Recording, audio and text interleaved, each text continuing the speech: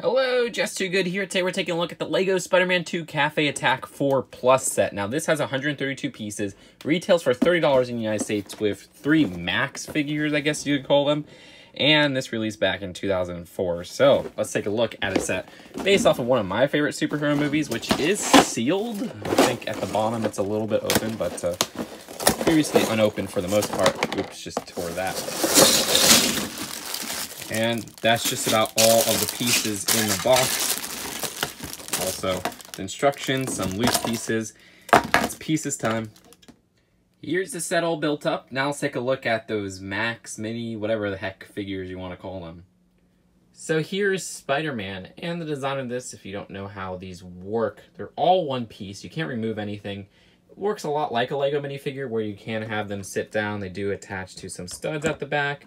That one actually didn't attach pretty well, but you can attach it to 3 separate studs sitting down. The torsos have the arms attached, which the arms are a little bit longer as well. They have fingers for the hands, which you can't remove. And this head right here can be moved side to side like a LEGO minifigure. You can even move it 360 degree. No stud at the top or anything. Very interesting system that they started with Jack Stone and ended around this time with the 4 Plus sets. I remember they had 4 Plus Pirate sets and a lot of City sets as well.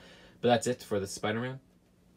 And here is Doc Ock, which the design of this uses some really elaborate arms there. The tentacles, which are a very specialized piece. They're 2 separate pieces. They attach this Technic pin at the back, which is kind of interesting that Doc Ock has a Technic pin at the back. It's a modified version of the regular 4 Plus figure.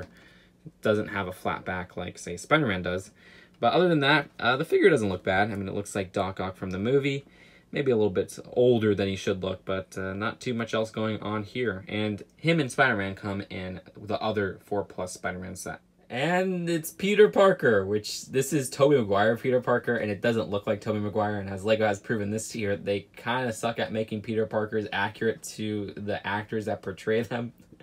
But this is like kind of hilariously bad. I really like how this came out. It actually looks a bit like the Peter Parker that was released this year for Tom Holland. Like that hair is very similar. So for the build of this set, let's first take a look at the most interesting part, the deli. So for the cafe/deli build, the design of this is really a facade for the front. Once you take a look inside, there's not really much else going on. This whole area here doesn't even have a platform for minifigures to stand on.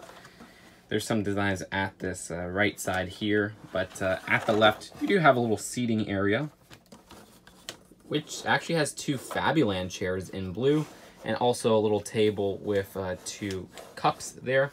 Also, some really interesting pieces are found throughout this set since this is a 4 Plus set, and I'm not too familiar with them. This part here, which is almost like a plate, but has a little mesh at the bottom, which is quite interesting. The actual platforms here are also very interesting, almost like prototypes of the platforms we get for juniors nowadays, except they're a lot bulkier and thicker than the platforms nowadays. This piece right here is weird. It's like a frame, but it slides into these columns here. And this frame just rests on top of studs. It doesn't actually connect to studs. Inside there's a door, and this door piece opens easily. Very nice printing on these two, though. I like that. I like how it even has like the little hours. And over here, very nice printing on this piece, which is also very similar, where it slides into these columns.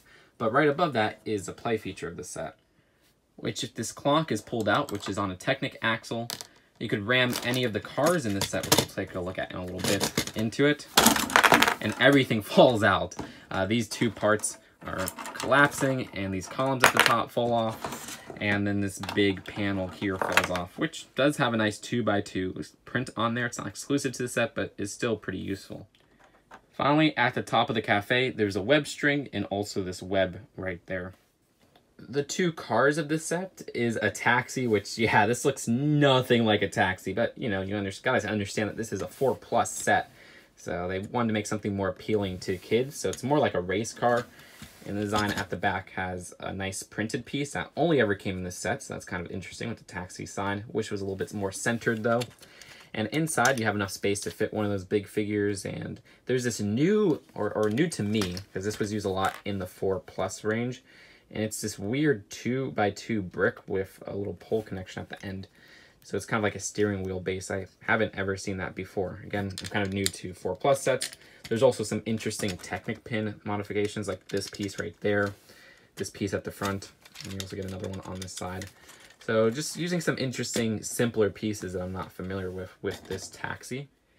And the last build of the set, the car that Doc Ock throws into Cafe, does use some more interesting pieces as well, with this wing right here, which attaches via Technic pins, and also this separate guard piece, which is different from the one in the other car. There's enough space to fit a minifigure in there, so you could even have Doc Ock and Spider-Man race, but that doesn't really make too much sense. We already took a look at the box in the beginning, but just a better look at the back. It says 1, 2, 3, go! The instructions are fairly short. At the end, there's an alternate build of this little racing rally, it looks like. Also a Win design. And an ad for all the other Spider-Man 2 sets, which you even have the minifigure sets and those 2 4+ sets. I have this one. I had that one back in the day. Reviewed that one recently. Don't think I have that one. Definitely don't have that one, and definitely don't have that one. These two I've always wanted. But really getting nostalgic to see it here. So overall, this is definitely a product of its time. I mean, this is a junior set, so everything is a lot simpler, and that Cafe build is not terrible, but not really anything too interesting. I mean, the play feature is kind of cool. There's some nice prints on it, but at the end of the day, it is a junior's build. And the design of the figures, yeah, I'm not a fan of them, but they are funny in a bad way. Like that Peter Parker doesn't look anything like Tobey Maguire. As a whole, I mean, it was interesting to take a look at this for sure. So what do you guys think? Leave your thoughts in the comments below. See you guys later. Peace out. Bye.